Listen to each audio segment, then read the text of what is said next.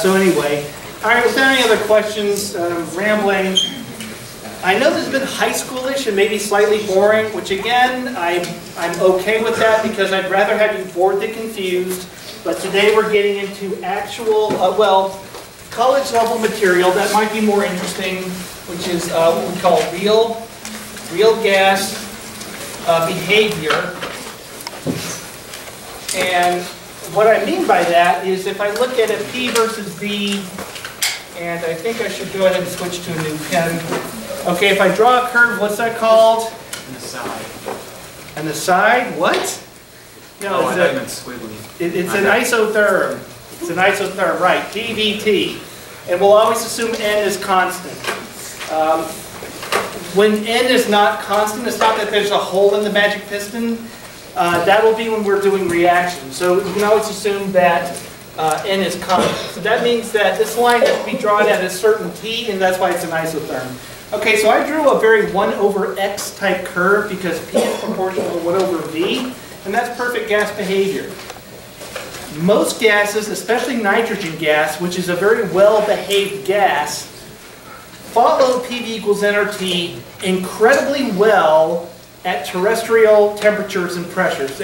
1 atmosphere, 1 bar, 273, 298 degrees K. All right, so PV equals nRT works incredibly well, and you would almost not be able to tell a experimental data over PV versus PV equals nRT, curve. Okay, but when you are either very cold at moderate pressures or very, very hot, this doesn't work anymore. And what you see, and this is not, I'm not just drawing wiggles for wiggles' sake, I'm actually being really quite accurate about this. You start to see something like this. And again, I'm not just trying to not follow the curve for the sake of not following the curve. That's actually kind of accurate, what I just drew. So this does not look like 1 over X to me. This is not P is proportional to 1 over V. There's wavy curviness to it, so it's not perfect anymore. Okay, now let me give you one very simple, nuanced reason why that might be. I said that when temperature, these are isotherms, and that if the temperature was very cold would be one of the reasons that this would happen. Why would that be? And I said very cold. I don't mean cold like tomorrow. I mean laboratory cold, like 50 K. What would a gas do at 50 K, which is like you would die in a millisecond if you were 50 K? Liquefy, solidify? It will solidify or liquefy. Right? Liquefy, if I would liquefy first, okay? So unless you're CO2, actually it would solidify first. It's about to liquefy. So why would a gas law work for something that's about to turn into a liquid? Of course it won't. I'm not being facetious there. Okay, so anyway, that's one of the reasons that that would happen. And before I get into the more nuanced reasons why, let me actually just write some equations down and then explain the logic behind the equations. I really debated for a while whether I should do it in reverse, but I'm going to stick to the way I normally do this. I want to point out that I need new equations because PV equals nRT is overly simple. I see curviness, waviness to this that I can never describe that with something like PV equals nRT. That's utterly impossible. So I'm going to need something, I need equations with more stuff in it. Like a Taylor series. A Taylor series would work. And to do so, I'm going to start with my PV, but I'm going to write something else instead of nRT. And actually, I'm going to start with nRT. I just lied. All right, but now I'm going to insert something like a Taylor series because I know I can fit anything with a Taylor series. And of course, I have to think about a Taylor series of what? I mean, you're used to 1 plus x squared over 2 plus x3 over 6 plus, anyway, you're used to that. This is basically the same thing. And what I'm going to do is actually write it out. My x will be 1 over v. Not v, but 1 over v. And if you're thinking like, oh, what's the meaning behind that? I don't know. I think it just works well. That's why. So it makes the units work. Okay, so there you go. And this thing has a name. This is called the Virial. And Virial is like, I think that means force in Latin, something like that. So anyway, there's a reason for that name. Okay, so there you go. Now, there's another little nuance to this, which is that if you look this stuff up, you'll find that these constants, which again are like Taylor series, just weights of the higher order terms that just make it fit the data, these guys are actually temperature dependent. And that makes this very accurate. Okay, so that's great. Now, I'm actually not going to spend too much. I actually talk a little bit in the book about the Virial equation, but I'm actually not going to in class because it just kind of takes up a lot of time. I use the Virial equation mostly as the fodder for questions. It just gives me something to ask you homework and test questions for. It's not just for homework's sake, but the problem with this guy is I already know that there's really nothing you could draw up here, squiggles. I could Ty and I often do a pin to my cat's paw, and I go, kitty, go, right? And so she could draw all kinds of crazy stuff. And if I write out enough orders of the Taylor series, I will fit that whatever. So I already know that. So what's the point? Okay, in your homework, you'll find out there is a little bit more to it, but I don't really just do much with it except really use it to do homework questions like this one. Let's do a homework question. All right, give you an idea what's on the homework, what's on the test, right? Homework's on the test. Okay, now I mentioned last time that I strongly emphasize knowing your units because if you don't get that right, you're talking gibberish. And you know, I'm sure you've heard this before, the most famous example that everybody who teaches STEM brings up, the Martian observer, right? You know that one? Right, they were using yards at Boeing or McDonnell Douglas, and NASA used meters, and kabammo, $100 million slams into the ground. I mean, that was kind of worth it, right? Cool, but they were real pissed. But okay, so there's that aspect of it, but then the other aspect that you might not, you know, if you don't care about things slamming into Mars, you know, cool, but as I mentioned to you, if you're having problems with homework questions, or God forbid you're having a problem with a test question, start looking at the units, especially if you get confused like what I'm even trying to ask. You know, look at the missing part of the equation and figure out what those units are. Then, you know, if it's in units of pressure, if I'm asking about pressure. Anyway, you'll see what I mean. You know, sometimes you have to take a test or two to figure this stuff out, like how to do this. But okay, the two important things about units is that they multiply into new units. Now remember, multiply includes division. Division is just the multiplication of 1 over something, right? Just like subtraction is the addition of something negative. Okay, so you multiply units into new units, and that means while a kilogram is a kilogram and a meter is a meter and a second is a second, a kilogram meter squared per second squared is now a joule, right? And that's fundamentally different. Okay, so now that's kind of brainless, but the neater one, and I alluded to this last time, they add, and that means subtract as well, into the same. So when you see a sum, or if you see two terms across an equal sign, those have to have the same units. Now, and by the way, I always put this on the exam. There's a question like this on the exam, so I'm working an exam-like question.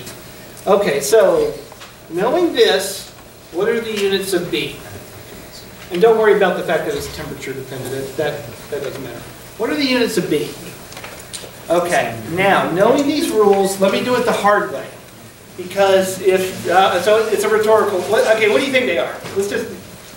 It's a cubic length. So it's like meters cubed volume. No, but I'm glad you asked. So, I should be more interactive. That's one of my faults. So, by the way, you're close. You get 2-point question, you got 1 point. Not bad. Okay, but now let me walk you through this the hard way, and there's actually a trick. There's actually this real quick trick that would allow you to get this question without any effort. Okay, but let's do it the hard way. They multiply into, okay, well, one of the lowest level ones is that whatever's on the left and whatever's on the right have to have the same units. Now, PV, tell you what, let me recast this equation in a slightly different way, in a way that I often write this on exams and homeworks. what I like to do sometimes is multiply by n and divide by n. And what that means is that I'm going to end up writing this out in terms of what's Vm, which is the volume per mole. And I do that often because you often see it that way, and it's a little bit easier for me to write. So you often see it that way. It might make this a little bit easier as well. So again, this is just n absorbed into the Virial equation. You often see it this way. I like it this way. I didn't do it so much in the book. Okay, but I'm still looking for B. B didn't change. B didn't change. I didn't mess with B. Okay, but again, things multiply to new units. They add, subtract to the same units. Now, PVM, whatever's on here has to have the same units as PVM. And I'm not going to spend a lot of time on this because I did last time that pressure times volume is joules. And so I divided by moles, so this is joules per mole. Okay, now I'm looking over here, so I guess I want to, let's panic. Why don't we panic, right? Because you're going to panic during exams and you have to get out of it.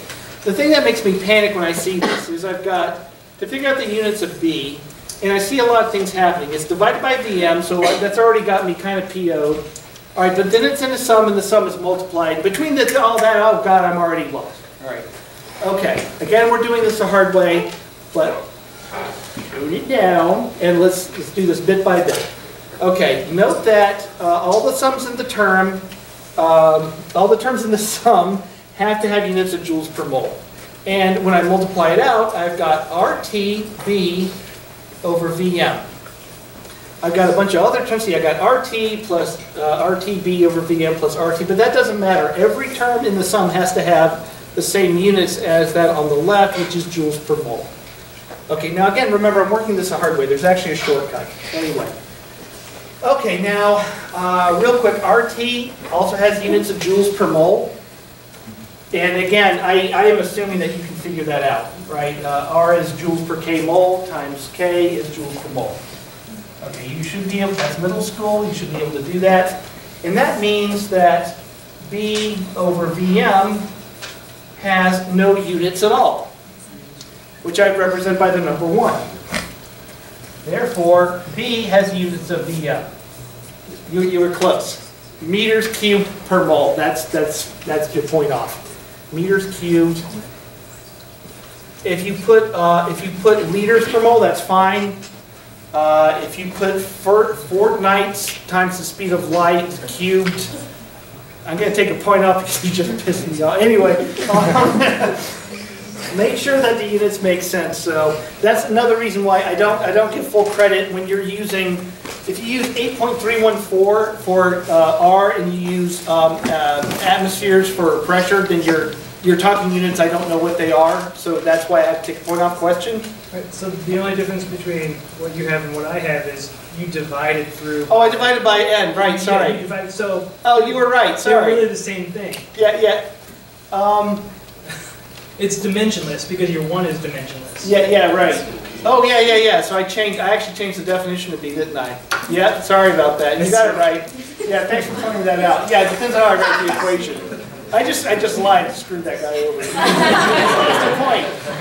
I owe you a point. I think I already know who you are. So anyway, so screwed that up earlier. I got a little lost because I usually write the equation this way. So I got a little confused there. Okay, but now I heard something that brings up an important point, which is there was actually a way easier way to do this, so you can do it instantly. Remember that members, terms in a sum have the same units. So you could have just ignored this and looked at this. You could have just looked at that. Okay, what are the units of 1? Nothing. No units. So what's B over Vm? Unitless, no units. So B has to have units of Vm. There you go. Okay, and play this game further. C is meters to the 6 over mole squared. Or meters squared per mole squared. That's fine, you know.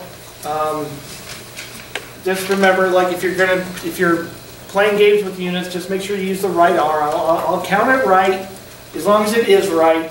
Even if you're using furloughs for time, you're gonna rattle my cage. But I mean, if it's right, it's right. So anyway, that's really all I've got to say about the Virial. And Again, I will put a question like this on the test. It is important that you get your units straight. You're going to miss a lot of points if you don't get it right.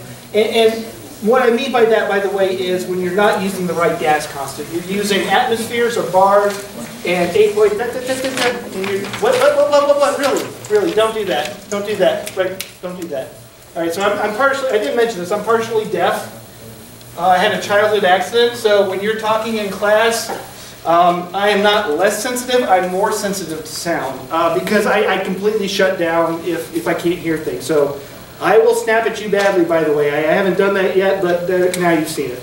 And if you're really bad, I'll tell you what I did. It's like you remember something about Mary where you like cringe horribly at the beginning? I mean, it was something I did to I jabbed a spike through my ear.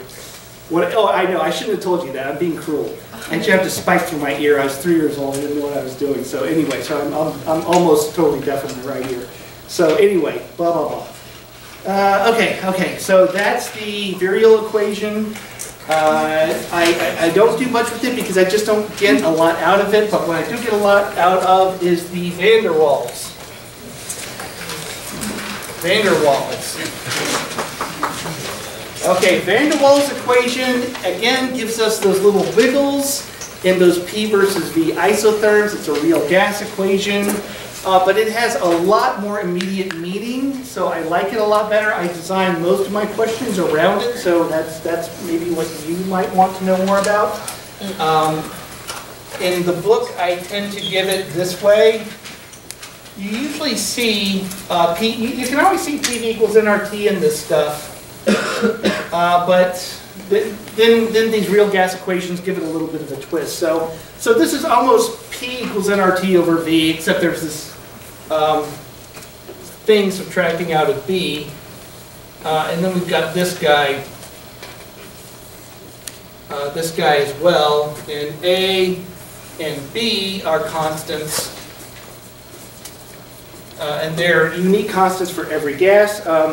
They are, you probably should write this down. They're not temperature dependent. I'm not going to write it down. They are not temperature dependent. I mean, they could be made temperature dependent, but at that point, you know, it's just kind of ridiculous. They just didn't make it temperature dependent. It certainly would be a lot more accurate. It is not nearly as accurate as the Virial, not even close, and I give examples in the book about that. There you go. That's all I really have to say about that. Again, this is how I put it in the book, but how I put it on homework and test questions. Again, I absorb, that's why I got a little flummox before. I usually absorb the moles into the VM, into volume to give VM. Typically do that. It's just easier for me to write out, so just be a little careful when you're doing questions. If you're working this guy, make sure you take the moles and take volume and divide by that, or you're off. Okay, so there is a like the Virial, there's kind of a trivial way to look at this, which is that this equation is bigger and there's more terms, there's more stuff, and that stuff is empirical, and so of course it does a better job. That's true. But this guy won a Nobel Prize, and they don't do that just for curve fitting, because they had curve fitting back in 18 whatever. Okay, it turns out that A and B means something. And also, remember that yesterday I talked about how one of the goals of the course are to make measurements, crude measurements like pressure and temperature and volume in a cowhead balloon, and back out things about molecules. And if you can do that, you're the world's greatest physical chemist. Because, I mean, a cowhead balloon is pretty damn crude. Yet, actually, in 346, I don't know who's going to do 346. It could be me. You can take PV, pressure, volume, temperature data, and back out the velocity of the gases that's in that balloon. That's pretty neat, right? So, okay, so I lost what I'm talking about. Anyway, so the reason that the guy won a Nobel Prize is that you can back out properties of molecules from these A and B parameters. And to show that is a type of derivation. This is typically one you see on the exam. The exam ends with, the exam begins with some easy questions and ends with some hard questions. The hard questions are usually derivational. Let me give you an example. And the example here is to figure out what does A mean. So what I've done in the past, and I'm going to use the VM form, what I've done in the past is I've made up an equation of state that's very similar to the van der Waals or the Virial. If you've done some Virial homework questions, then I'm more comfortable with that. If not, then I do a van der Waals-like question. And so now what I want to do is manipulate this thing and try to figure out what A and B are. And I'm going to manipulate it by doing things like radically increasing the pressure or radically decreasing the pressure, driving the gas into an area where I know how it should be behaving, and then figuring out what A and B are telling me as a result. And it helps to do my example. Okay, so I already said I'm going to make the conditions extreme, so make P small. Okay, and the way to make P small is to make what big? Volume. Make volume very big. Okay, now if you have your website open, as if you do, actually you're not so bad. A couple years ago, like half the students had their laptops open and they're just going, oh, look at that, you know, Taylor Swift, do that. Anyway, so, but if you had your website open and you're looking at the Wikipedia data page on van der Waals constant, you'll see that B tends to be, these are like really small numbers. B is in liters per mole, it's like 0.001 or something like that. That is a really, really, really small number.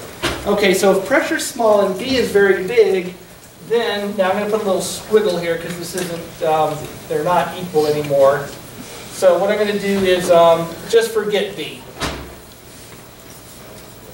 Okay, so that was an incredibly easy derivation, right? Okay, I've forgotten B. Again, B is very, very, very small. Now what I've got here, you may notice that this is the real perfect, and it would help if I could spell, perfect gas pressure. And I'll call that P naught, because I'm not sure what else to call it.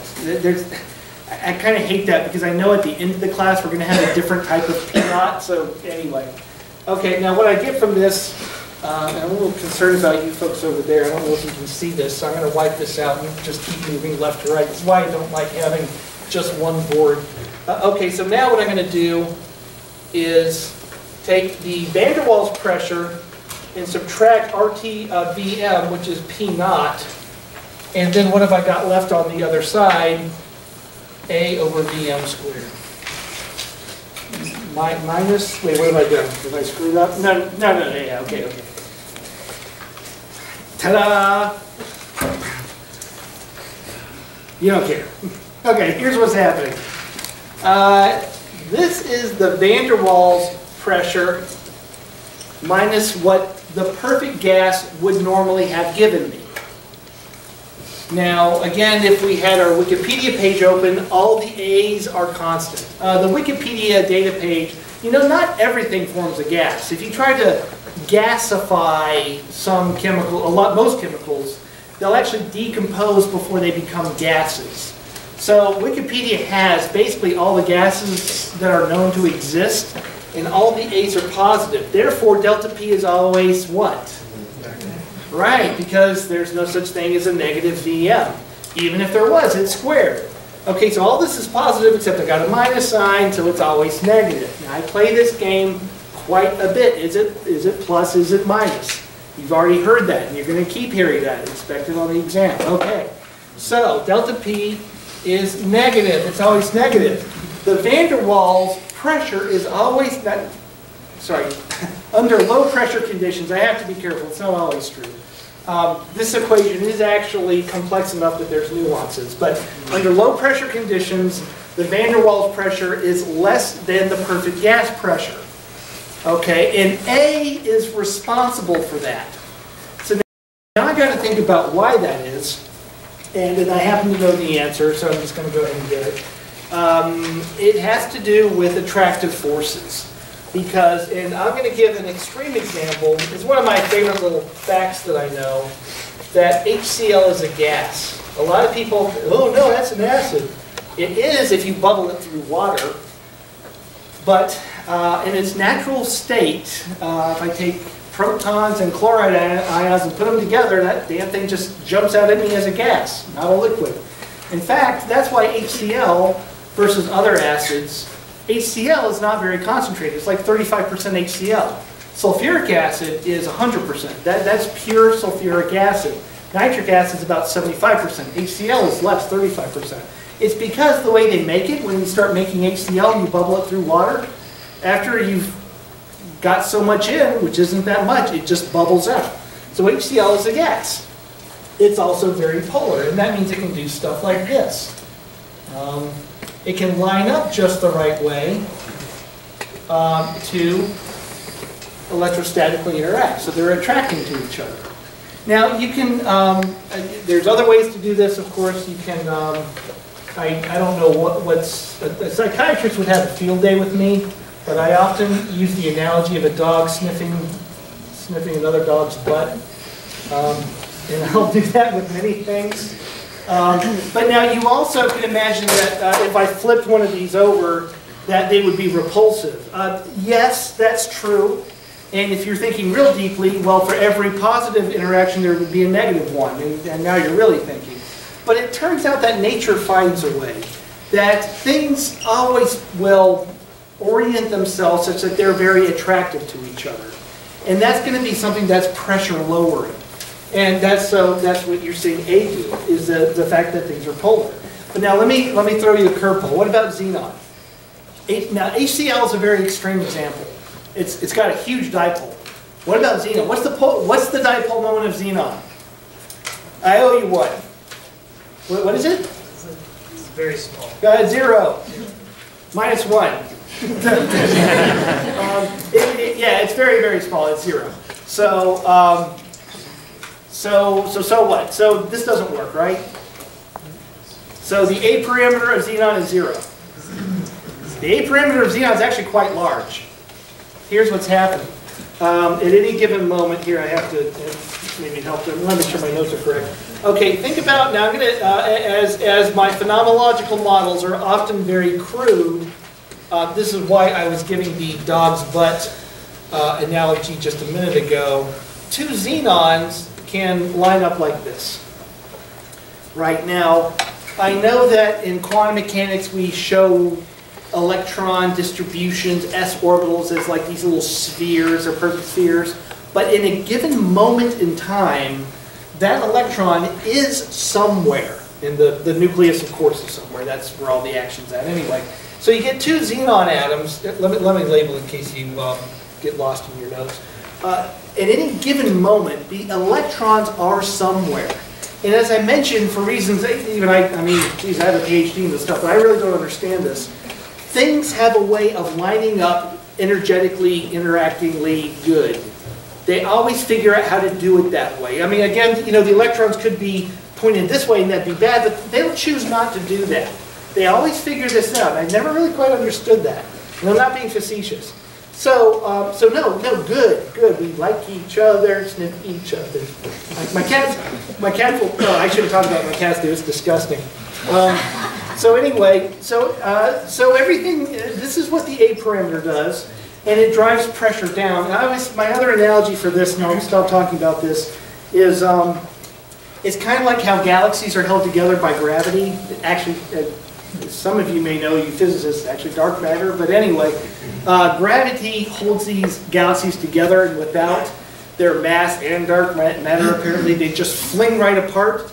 And so gases are kind of doing that too, with electrostatics being the same thing, you know, standing for gravity. So gravity doesn't really matter to molecules, but electrostatics does. Okay, so that's what the A parameter is. Again, the A parameter is responsible for dogs smelling each other's butts, for molecules having positive interactions. So let's do the B parameter, and I'll just try to do that briefly over here. Now, another important thing is, now again, I teach to the test, I preach to the test, probably way too much to be blunt, but I think that's the part you care about, and that's how I manipulate you into paying attention. Let me start with the van der Waals equation in the VM form. And again, what I was saying was that this is I'm always putting a question on the test like this, every time. And the thing is that I have such flexibility with like how to create a real gas equation. I never ask the same question twice. Be careful about that. I know most of you have my old exams, and you are the ones who are going to actually do the worst. And I even know who you are because I'm not going to get you or anything. It's just that when I grade the exams too, I'll see my answers to my old tests, so I know that that's what you did. But the problem is that it's always wrong because I always rewrite these. Right? I have my old exams. A lot of you do too, and so do I. So don't do that. And I'm not trying to be tricky here. I would seriously rewrite these. So don't do that. So anyway, again, what I'm going to do is give you a van der Waals-like question and say, hey, tell me what the B parameter is. Okay, for the van der Waals, the B parameter, let's bring over the A term onto the left. And then we're going to multiply times Vm minus B. I'll write down the instruction set, like what am I doing? Sometimes I'll forget, so I don't want you to get confused. And I'm going to write this a little bit more compactly because I'm running out of space. So sometimes I don't really plan ahead too well. Okay, now what I can do is a little bit more algebra. And now I'm dividing by this P term. Okay, and then I'm going to bring B over to the other side. Okay, so there you go. Okay, now the value of this is that I've gotten B by itself. I tried to do that with A. I couldn't quite do a perfect job. But B, I was able to get it off by itself. So that's now I'm in a good position to do something like crazy extreme and have B, B by itself and figure out exactly what it is. And in this case, what I'm going to do is, let's see, very, very high pressure. And if that happens, what happens to this term? I've got RT over P, and P is very big. Zero. Now hold on. How do I make P very big? By small volume. Well, hold on now. I got A over a small number. What's that? It's also a big number, correct? So yeah, you can wipe this out. I'm just trying to be funny with it. RT over a big number plus big number. Sometimes you have to be careful that you might get plus infinity, minus infinity. Look out for that. We'll run into one or two of those. It's not common, but you have to be a little careful. Anyway, so this gets wiped out at high pressure. Okay, so now I got B. Now I've got the units of B. That's cool. It's volume per mole. But what is B? And if I have a gas under extraordinarily high pressure, okay, let me give you another hint. God, I'm always doing this. I do it too much. When I ask questions like this, you're allowed to think in absolute extremes. I have a gas that I pressurize by putting the sun on top of it. What happens to the gas? Some of you even talked about this earlier when I talked about freezing it. Really? You're not sure? What do you think would happen to anything? Liquefy or even solidify. Right. Yes, of course. It'll liquefy or solidify. So what's B? Remember, this is the volume now of the solid. Volume per mole of the solid. Makes B the volume per mole of, or better yet, the molecule. Remember, we're talking about molecules. It's actually the volume per mole of a molecule. Right? Because take 18 grams water. What's the volume? Oh, come on. 18 grams water? What's the volume? 18. Think in mils. 18 mils. Okay, that's 1 mole. How many particles are in a mole? 18 divided by that is the volume of what kind of molecule? Right, it begins with a W and ends in otter. It's right. So you see, you can kind of figure out the volume of water. You can figure out it's basically the volume of a molecule. Now it's not quite right because there's spaces in between. And next homework, you're going to do a question related to that. But anyway, what I've seen from here is that B is related to the volume of a molecule. And there you go. So we're actually almost done here, and I got one or two more things to say about A and B. Again, this is something that generally also makes it to the final. It's funny how some of the really important stuff comes up early on. B is the size of the molecule, which matters to its pressure volume behavior, its gas behavior. The volume of the gas itself matters, the gas molecules. Molecules are attractive. Even if they're two xenons, they actually attract each other. And that affects gas behavior, gives us those wiggles and those isotherms. And that's what does it. And so we're able to connect isotherms to the properties of actual molecules. We can even estimate their size based on collecting PV data for gases. So that's, I don't know, I think that's kind of cool. Now, when it comes to the size of a molecule, I'm going to go back to my xenon example. And I want to try to bridge all this together. So what happens is when you get two things that are too close together, even though that they were sniffing each other's butt, this is some 346 stuff, quantum. So I'm going to tell you a little quantum mechanical principle here. What happens is, remember the Aufbau principle when you've got atomic levels and then you fill them with electrons pointed up and then you go back and fill them with electrons pointed down? So what's happening is a violation of that, the Aufbau principle. You're shoving an electron, like you're trying to put two up electrons in the same orbital when you're putting two xenons too close to each other. And you know you can't have two pointed up electrons in the same orbital. That is an attempt to do that, and it won't let you. And the way it doesn't let you is, let's look at the potential energy. Now, notice I didn't use V for potential energy because that's volume. And let's look at distance, and we're going to look at it like a nanometer scale. As atoms get close to each other. Really, maybe, you know what, let me do an angstrom scale. No, let me do nanometer. Let me do nanometer. I'm sorry. I'm being wishy-washy. I had to do some conversions in my head. So these would be 0.3, 0.5, 1.0. It's a little easier to do this in angstroms. Anyway. All right, so what happens is when you put two xenons together, when they're far apart, they don't care. When they get closer together, they go down in energy because they're sniffing each other's butt. But, whammo. Whammo. When they get too close to each other, you get this problem of two electrons being in the same orbital, and the energy just shoots up. And that prevents you from doing that. So anyway, so here we see the attractive behavior. So this is like the A region, and then here's like the B region. This is what gives you things don't like to run into each other, but they kind of like getting so yay close to each other. Let's see. Now the other thing I wanted to tell you was, actually no, I got a decent amount of time.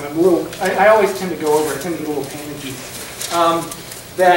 And this is an aside. Maybe don't write this down. Don't write this down. When we wrote this down last time, so don't write it down now. I'm just kind of going off on a tangent. And I'll tell you what I'm doing that because it's not clear because of the way I am. Last time when we created this, that was not a derivation. That's not a legitimate derivation. That's pulling a bunch of empirical observations, Boyle's, Charles's, and Avogadro's hypothesis. We pulled empirical observations and created this. That is not a thermodynamic proof. I do know how to do PV equals nRT via a thermodynamic proof, but it requires graduate level mathematics. It's not terribly difficult, but it's like you'll be ready for that in 2 years if you go to grad school. And I'll show you how to prove it. But you prove it by assuming no interaction. And that means that the A parameter is 0 and no volume. That there is no volume. Gases don't occupy any of the V volume, right? So when I say volume, I mean the size of the magic container, but inside of that volume is volume taken up by the molecules themselves But if you ignore that, you get PV equals nRT in a thermodynamic proof. And it's not fully correct.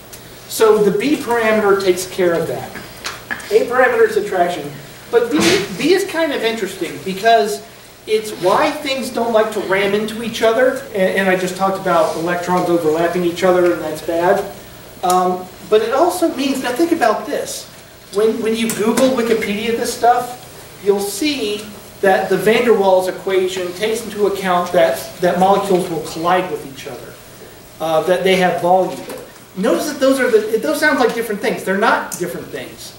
Things that have no volume cannot collide, right? So that's the connection there. So anyway, I'm just pointing that out because I often see descriptions of van der Waals online of B takes into account the volume of the molecules or the fact that they collide. My point to you is that those are actually the same thing. So that's just, I thought that's kind of neat.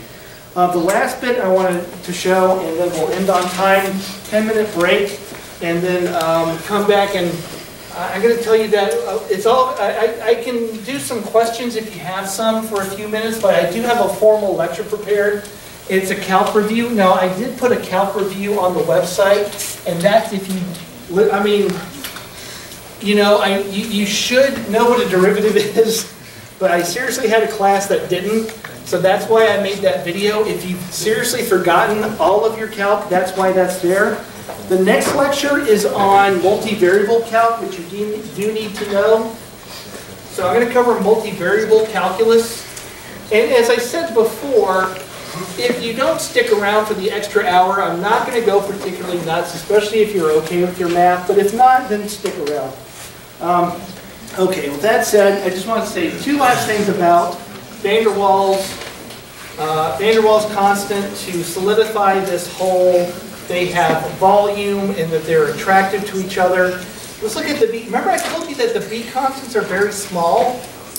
I mean, yeah, they're horrifically small. But notice that as I go down the periodic table,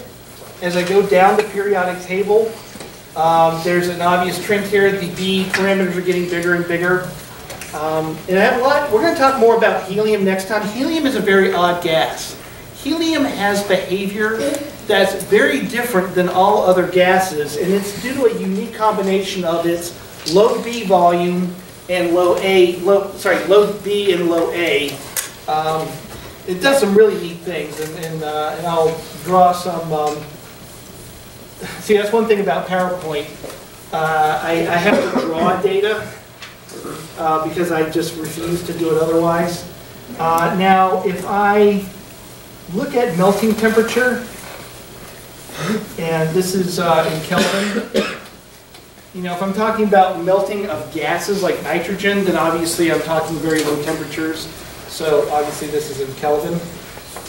Okay, then I plot the A parameter, and the A's are very small, so I'm not going to like create tick marks here. It turns out that, again, we see behavior that's very sensible. We see, as we go down the periodic table, we see that things become more interactive and their melting points increase, and we actually get a just almost perfect line with melting behavior in the A parameter. Now, think about why do things melt, right? It's entirely because their interactions are basically going away as they enter the liquid state. When you're in the solid state, things are interacting incredibly closely, but as they melt to a liquid state, those nearest bonds are now shot. I mean, they're still interacting, but it's not nearly as much. So that's why I can correlate the A parameter with attractive interactions, because attractive interactions are what hold solid together, and therefore, if I heat things up enough that that's no longer true, I should get linear behavior with the A parameter. So that kind of makes sense. Let's see, there was another thing. I also wanted to point out that I kind of screwed up one thing. I should have pointed out that when I was talking about xenon-xenon interaction, you've heard this before, dispersive interaction. Right, you've heard that before. London forces, dispersive interaction, those are two words for the same thing. We often have two words for the same thing. I don't quite know why, but we do.